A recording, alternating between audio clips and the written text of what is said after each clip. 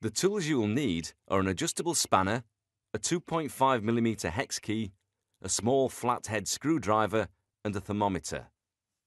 Put the plug in to ensure nothing gets lost. Please note that dependent upon the version of the shower valve, the thermostatic cartridge may either be constructed from brass or polymer. If the thermostatic cartridge is constructed of brass, then please refer to the brass cartridge version of this video. Remove the handles using the hex key. You'll need to remove the handle prong to access the grub screw on the thermostatic handle.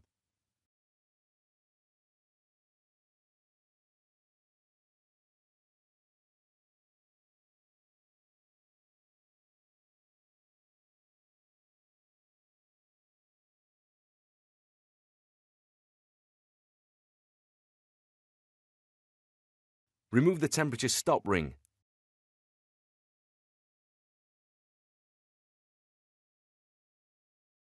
Remove the faceplate retaining rings and the faceplate itself.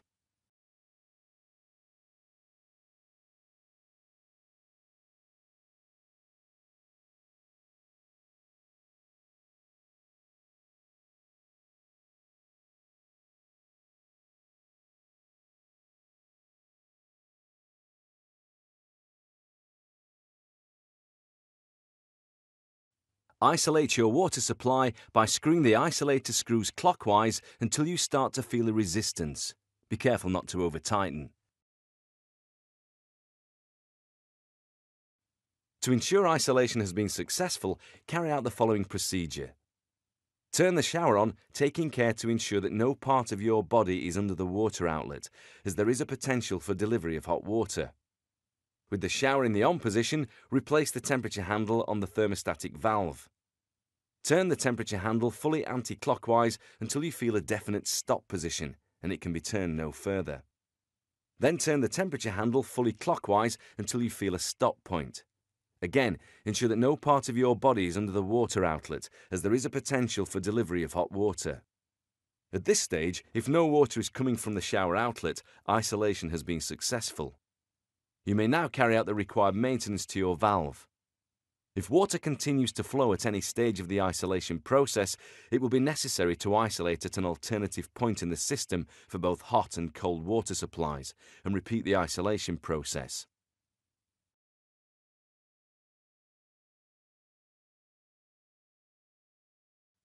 Loosen the grub screw using the hex key.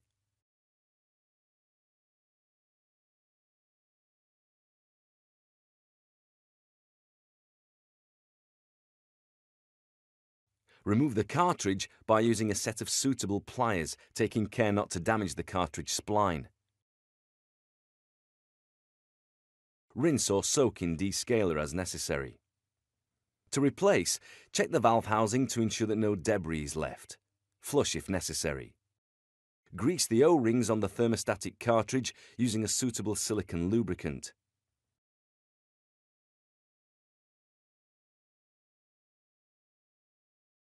Insert the cartridge into the valve housing with the grub screw tapping lining up with the hole in the underside of the body. Insert the grub screw and tighten using the hex key until secure.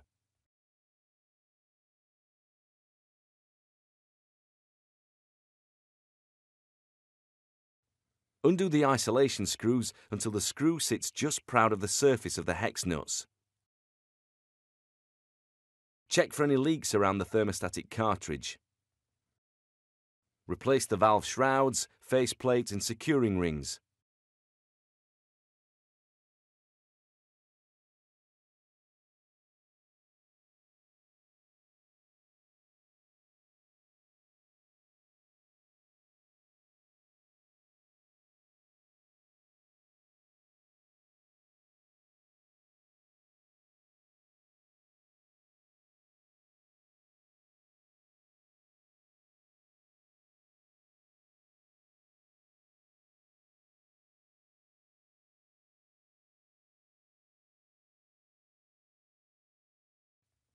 You'll now need to calibrate the cartridge. Turn the valve on and ensure the temperature control handle is turned fully clockwise into the cold position.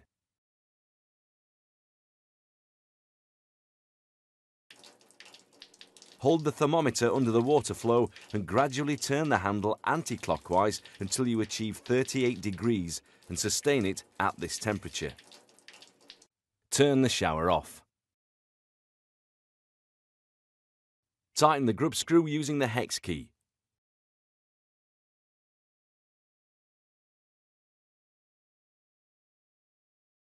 Replace the temperature stop ring with the stop point at 12 o'clock, taking care not to move the cartridge spline.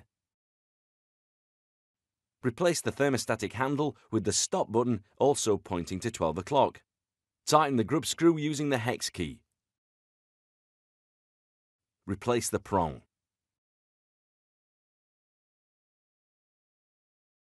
Recheck the temperature to ensure that calibration has been successful.